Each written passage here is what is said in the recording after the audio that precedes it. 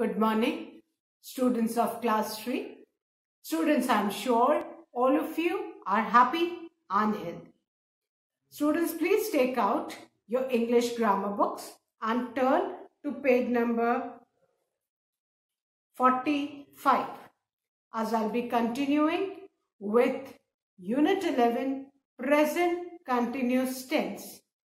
Students, please take out your English grammar book and turn to page number 45. I'll be continuing with Unit 11, Present Continuous Tense. Students, in my last video, I had explained exercise 2 given on page 44. That is, fill in the blanks with correct form of verbs in the present continuous tense. And students, today I'm going to teach you how to change the sentence into present continuous tense. Now, before starting with exercise 3, you need to understand how to change the sentence, the tense of the sentence into present continuous tense. Now, students,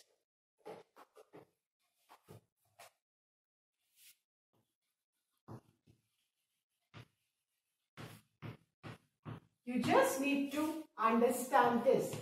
Now, suppose the sentence is, I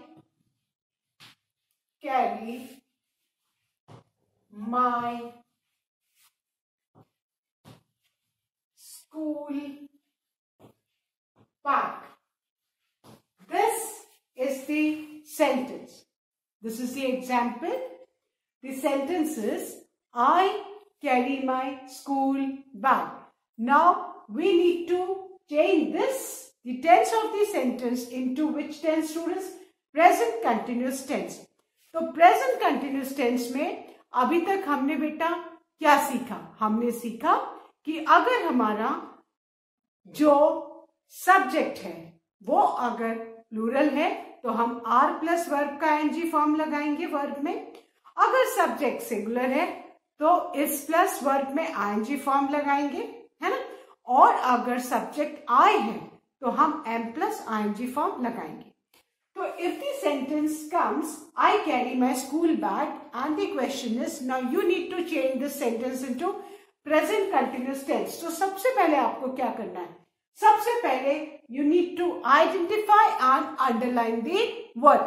सबसे पहले आप इसमें verb को identify करके underline करेंगे. The sentence is, I carry my school bag. I subject है ना. Carry, this is the action, है ना. ये एक्शन वर्ड है. So the verb is carry. Fine. सबसे पहले हमने क्या करना है? For changing the sentence into present continuous tense, we need to identify and underline the verb. सबसे पहले we need to identify, verb को पहचानना है and underline करना है. So हमने verb को underline किया. Now we need to change this sentence into present continuous tense.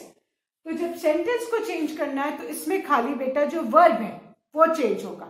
The rest of the sentence will remain the same. जो sentence है I carry my school bag, ये simple present tense में है. हमने कैसे पकड़ा? From the verb. Carry है root form of verb है. तो ये सिंपल प्रेजेंट टेंस में. और इस सेंटेंस को हमें किस टेंस में लिखना है? प्रेजेंट कंटिन्यूअस टेंस में. और बेटा उसमें खाली वर्ब में चेंज होगा. Rest of the sentence will remain the same. आपको ये समझना है कि इसमें बस वर्ब को हमको चेंज करना है. अब हमारा सब्जेक्ट क्या है बेटा? आई है. आई सब्जेक्ट है. तो प्रेजेंट कंटिन्यूअस टेंस में आई के साथ कौन सा हेल्पिंग वर्ब लगता है? एम. एम लगता है. और कैरी में हम क्या लगा देंगे? आईएनजी. क्योंकि जो भी कंटिन्यूअस टेंस, जहां भी वर्ड कंटिन्यूअस है टेंस में, दैट मीन्स कि वर्ब में हमको आईएनजी लगाना ही लगाना है. तो हम कैरी में आईएनजी लगाएंगे तो क्या हो जाएगा? Carry. So I am carrying, हमने बस किस में चेंज किया? वर्ब में. The rest of the sentence will remain the same. So I am carrying my school back. This is the sentence. हमने इस सेंटेंस को किसमें चेंज किया बेटा? In present continuous tense. And for doing that, what do we need to do? We need to first of all identify and underline the verb. क्योंकि पूरा sentence तो same रहेगा, बस जो चेंज करना है वो किसमें करना है हमको? वर्ब में. Then the next example, student, is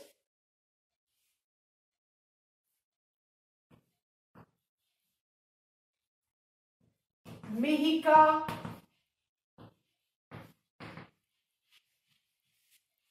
talks on the phone. Now, the next sentence is Mihika talks on the phone. Now, if we are told to change this sentence into present continuous tense, हम क्या करेंगे? First of all, हमको इसमें किसको identify and underline करना है? Verb को. सो मीका तो सब्जेक्ट है, singular subject. The name of one person is Mika. एक गर्ल है जिसका नाम मीका है, वो हमारी सब्जेक्ट है. Fine. So Mika talks on the phone. Fine. अब इसमें हम क्या करेंगे? हम वर्ब को अंडरलाइन कराएंगे. टॉक्स जो एक्शन है वो हमारा वर्ब हो रहा है. सो Mika talks on the phone. और ये टॉक्स किस में है? सिंपल प्रेजेंट टेंस में है टॉक्स. फाइन. अब हमें क्या करना है? We need to simply change this word into present continuous tense. S लगा हुआ है, इंडिकेट कर रहा है, टॉक में एस लगा है कि ये सिंपल प्रेजेंट टेंस में है. अब हमें इस वर्ड को किस में चेंज करना है? प्रेजेंट कंटिन्यूअस टेंस में. तो हम क्या करेंगे? हमारा सब्जेक्ट क्या है? Mika. And Mika singular subject है because Mika is the name of one girl. Fine. So हम क्या लिखेंगे? पहले Mika. अब talks है ना? इसको ही हमको present continuous tense में चेंज करना है. तो Mika जो सब्जेक्ट है वो सिंगुलर है. तो talk में तो हमने ing लगा दिया है हटा के, और उसके पहले हेल्पिंग वर्ब सिंगुलर सब्जेक्ट के साथ क्या लगता है? is. Mika is talking on the phone. तो आपने देखा आपका रेस्ट ऑफ द सेंटेंस पूरा सेम है, बस खाली चेंज किस में हो रहा है? वर्ब में. वर्ब का हमको टेंस चेंज करना है जो भी दिया हुआ है. फाइन. और आपको ये याद रखना है कि आपके सब्जेक्ट के हिसाब से इज एम आर जो verb ING form of verb है, उसके पहले जो हेल्पिंग वर्ब आएगा वो किसके आप हिसाब से चेंज करोगे? As per the subject. Now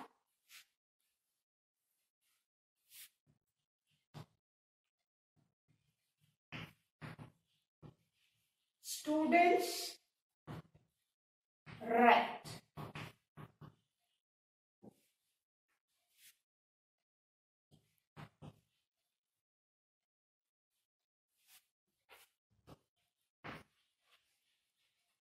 The next sentence is students write the notes. हमारा next sentence है students write the notes. Now suppose the question comes that change this sentence into present continuous tense. So first of all, what do we need to do, students? First of all, we need to identify and underline the verb of this sentence. So the verb क्या है? Students तो हमारा subject है, और subject पे S लगा हुआ है विच इंडिकेट्स कि स्टूडेंट्स क्या है? प्लूरल है. और right is the action verb.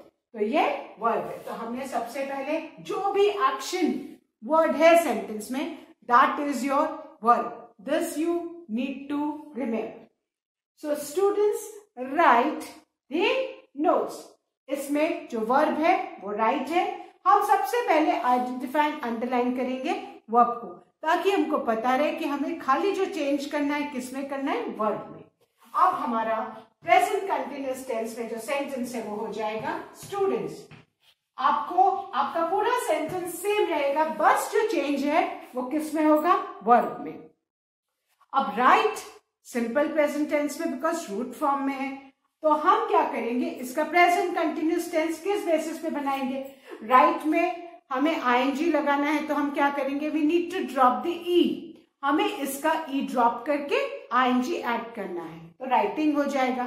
और हेल्पिंग वर्ब हम किसके बेसिस पे लगाएंगे, on the basis of the subject, जो एक्शन करता है वो सब्जेक्ट होता है। The one who performs the action in the sentence is the subject, subject में जो भी एक्शन करता है, जो डूअर है ना, जो भी एक्शन कर रहा है वो सब्जेक्ट है। और स्टूडेंट्स में एस लगा हुआ है, दैट मीन्स कि ये प्लूरल सब्जेक्ट है। तो प्लूरल सब्जेक्ट के साथ हम कौन सा हेल्पिंग वर्ब यूज करते हैं, are. Students are writing the, this is in present continuous tense. Got it? So आपको ये याद रखना है, अगर आपका सब्जेक्ट आई है तो आप एम प्लस वर्ब का आईएनजी फॉर्म यूज करेंगे, जैसे हमने फर्स्ट सेंटेंस में किया, I carry my school bag, तो आई के साथ हम प्रेजेंट कंटिन्यूअस टेंस में हमेशा हेल्पिंग वर्ब एम और वर्ब का आईएनजी फॉर्म यूज करते हैं। तो हमारा सेंटेंस हो गया, I am carrying my school bag. Then the second sentence is Mika talks on the phone. अब आपको याद रखना है कि प्रेजेंट कंटिन्यूअस टेंस में हम हमेशा, अगर सब्जेक्ट सिंगुलर है तो हम हमेशा हेल्पिंग वर्ब इज यूज करते हैं, है ना, वर्ब के आईएनजी फॉर्म के साथ। इसीलिए हमने मीका एक गर्ल का नाम है, इसलिए हमने यहाँ पे टॉक्स की जगह क्या किया, is talking. So Mika is talking on the phone. Fine. Subject अगर सेंटेंस का सिंगुलर है तो हम helping verb is plus verb का आईएनजी फॉर्म लेंगे। सब्जेक्ट अगर आई है तो हम helping verb M plus verb का आईएनजी फॉर्म लेंगे।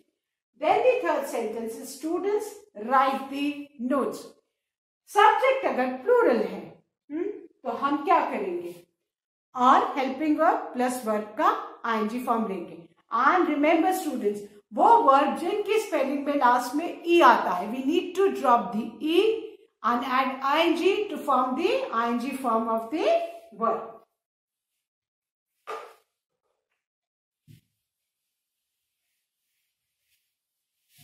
Now I start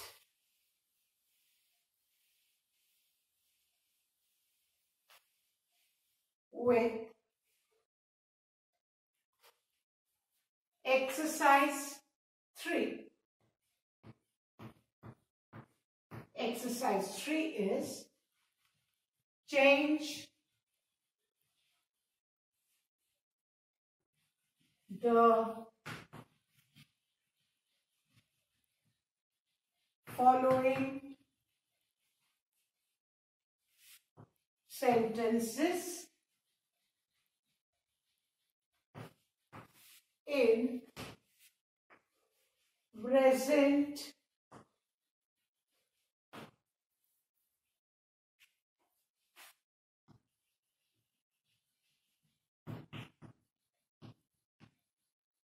continuous tense.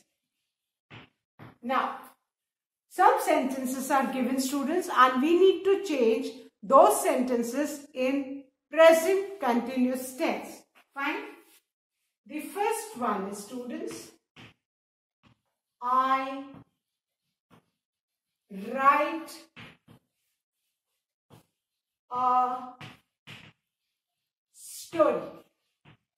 This exercise, students, is given on page number 45 of your English grammar book. And exercise 3 is change the following sentences in present continuous tense. जो भी sentence दिए हुए हैं हमें उन्हें किस tense में change करना है बेटा, in present continuous tense. So the first one is I right a story. Fine. Now as said earlier, हमें अगर इस सेंटेंस को प्रेजेंट कंटिन्यूअस टेंस में करना है तो हमें सबसे पहले बेटा क्या करना है, सबसे पहले we need to identify and underline the verb of the sentence.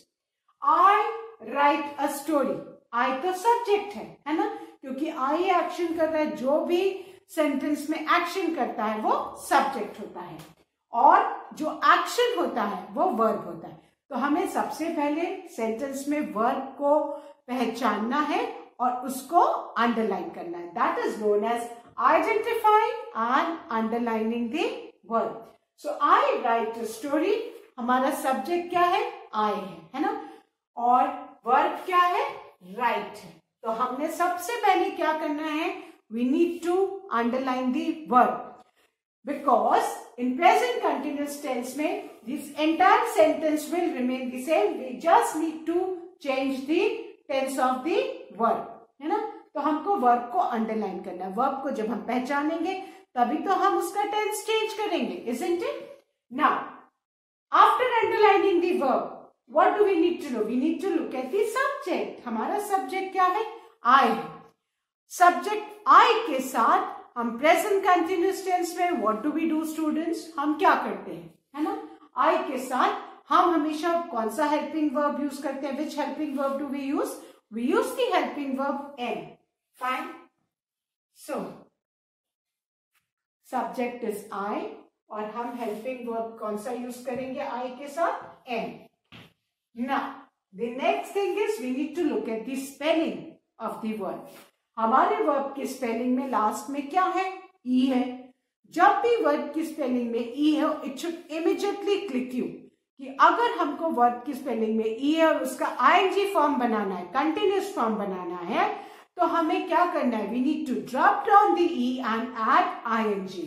सो हम राइटिंग की स्पेलिंग में क्या करेंगे? We will drop down the E and add ING. तो क्या हो जाएगा? I am writing, बाकी सेंटेंस तो पूरा सेम रहेगा।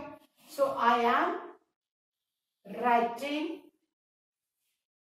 a story.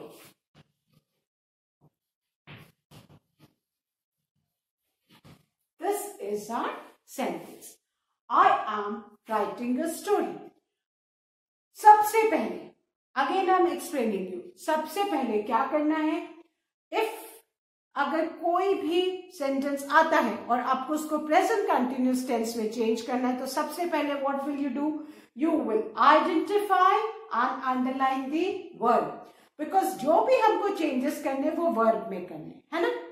After underlining you need to look at the subject. Subject I है तो हम हेल्पिंग वर्ब कौन सा यूज करेंगे? एम। अगर सब्जेक्ट यू होता तो हम कौन सा हेल्पिंग वर्ब यूज करते? आर, है ना। अगर सब्जेक्ट ही होता तो हम कौन सा हेल्पिंग वर्ब यूज करते? इज। हमारे सब्जेक्ट के हिसाब से जो इज एम आर जो आईएनजी फॉर्म ऑफ वर्ब के पहले लगता है वो डिसाइड होता है। तो आई के साथ हमेशा एम लगता है तो हमने एम लगाया। फिर then we need to look at the spelling of the verb. The verb has got E at the end, so we need to keep in mind कि जिस भी वर्ब की स्पेलिंग में लास्ट में ई है, we need to drop down the e and add ing to form the ing form of the verb. तो हमने writing की spelling में e को drop करके what did we add? ing. So the verb is ing. So I am writing a story. This is the sentence. I'm sure all of you must have understood the first one. This is already, the answer is already written as an example in this exercise, students. So now I hope you all have understood the first one. Now I'm going to erase it and write the second one.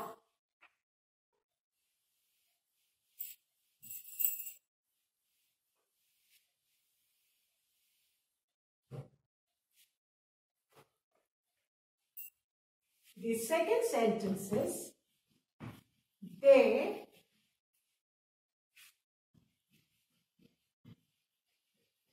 draw pictures. This is a sentence. They draw pictures. Now what do we need to do? We need to change the sentence in present continuous tense. So what did I teach you? First of all, what do you need to do? You need to identify and underline the verb. They draw pictures. Who draw pictures? They. So they subject है. What are they doing? They draw pictures. Action verb क्या है? Draw है। तो जो action word होता है that is the verb. सो हमारा verb क्या है बेटा इसमें? Draw. Our verb is draw. So the moment we identify the word, what do we have to do? We need to underline the word. First, सबसे पहले हमें क्या करना है? हमको वर्ब को आइडेंटिफाई करके अंडरलाइन करना है। Fine. So now we have underline the verb draw. Now we need to write this sentence into present continuous tense.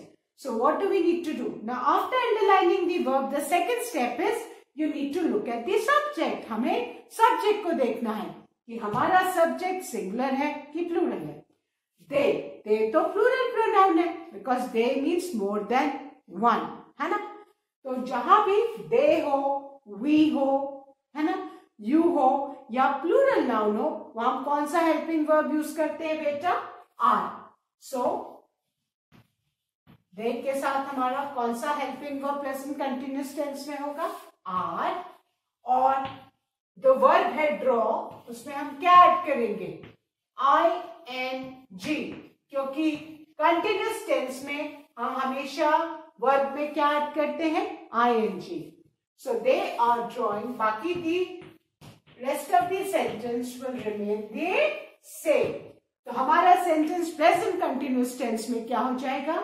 They are drawing pictures. Fine. First of all, आपको क्या दिमाग में रखना है? That you need to identify and underline the verb in the sentence. Identify करोगे तो पता रहेगा कि बस जो भी चेंज होना है सेंटेंस में वो वर्ब में ही होना है। Rest of the sentence will remain the same. The second step is that you need to look at the subject. Subject को देख के आप डिसाइड करोगे कि उसमें is लगेगा वर्ब के ing फॉर्म के साथ, m लगेगा वर्ब के ing फॉर्म के साथ या r लगेगा वर्ब के ing फॉर्म के साथ। Subject they है which is plural pronoun. So we need to keep in mind कि उसके साथ हमेशा क्या लगता है?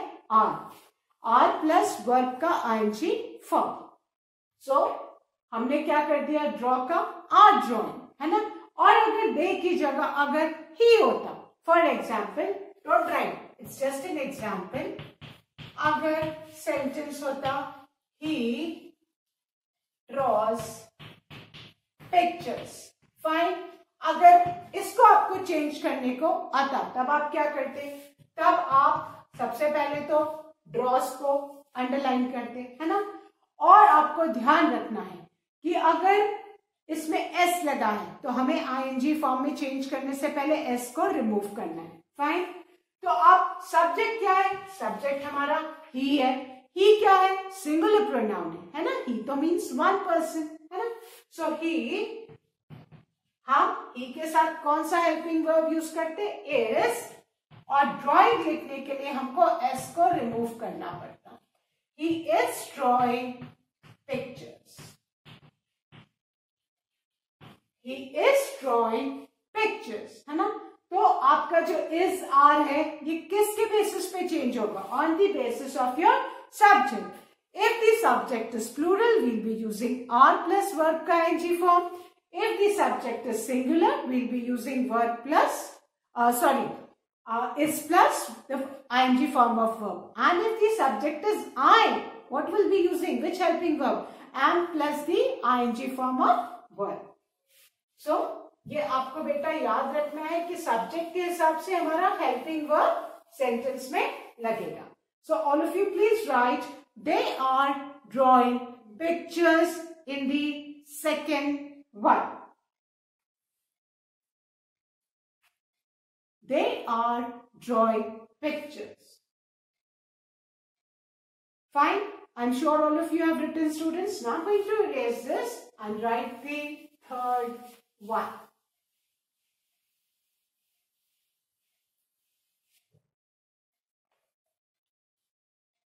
Now, the third sentence, students, is he drinks mango shake. He drinks mango shake. Now, when we want to change this sentence into present continuous tense, which is the first step, students, first of all, we need to look at the verb and identify and underline. He drinks mango shake. He क्या है? Subject है ना? He क्या है हमारा? Subject है. What is he doing? He drinks mango shake. What does he does? He drinks. तो action verb क्या है इसमें? ड्रिंक्स है, तो हम वर्ब को अंडरलाइन करेंगे. अब ड्रिंक में एस लगा हुआ है, which indicates that this verb is in simple present tense. जो भी वर्ब रूट फॉर्म में हो या उसमें एस लगा हो, वो किस में होता है बेटा? Simple present tense. Now when we change the sentence into present continuous tense, we just need to remember कि हमको जो भी चेंज करना है वो टेंस में करना है. वर्ब में टेंस चेंज होगा. The rest of the sentence will remain the same. So what are we going to do? हम सबसे पहले हमने ही लिखा. Now we need to decide कि हमें कौन सा हेल्पिंग वर्ब इसमें यूज करना है. और हेल्पिंग वर्ब यूज करने के लिए हम किसको देखेंगे? सब्जेक्ट को. अब ही हो, if the subject is he, she, it or any singular noun, तो immediately it should click us कि हमको present continuous tense में he के साथ is यूज करना है प्लस वर्ब का ing फॉर्म. तो हम he के साथ क्या यूज करेंगे बेटा? he is. हेल्पिंग वर्ब हमने क्या यूज किया? is.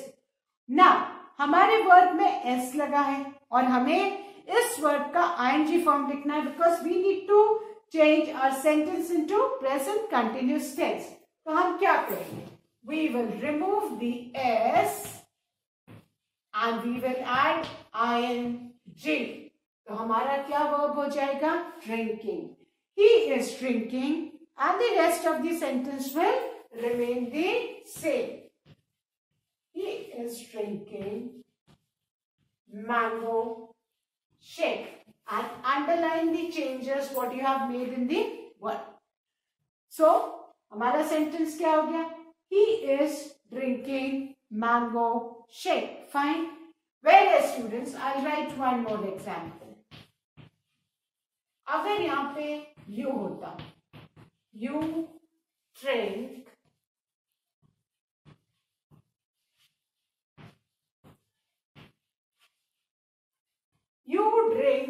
Mango shake. सपोज हमारा जो सेंटेंस होता है यू ड्रिंक मैंगो शेक. ना अगर हमें इसको चेंज करना होता प्रेजेंट कंटिन्यूअस टेंस में, तो हम क्या करते हैं? First of all we need to underline the verb. Identify and underline the verb.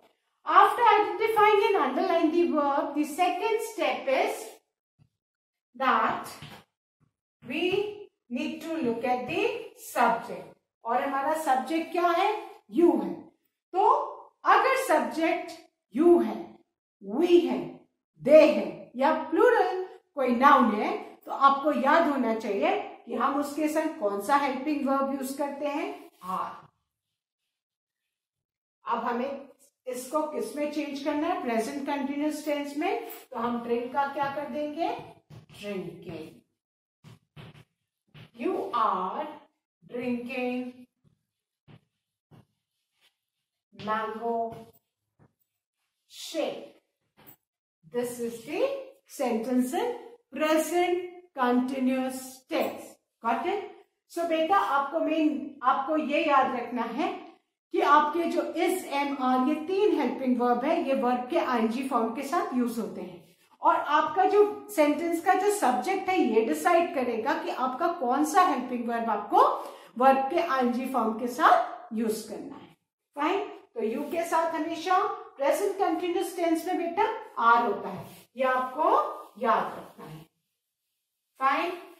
So all of you please right the third sentence. He is drinking mango shake. हमने इस क्यों लिया? क्योंकि हमारा सब्जेक्ट ही है.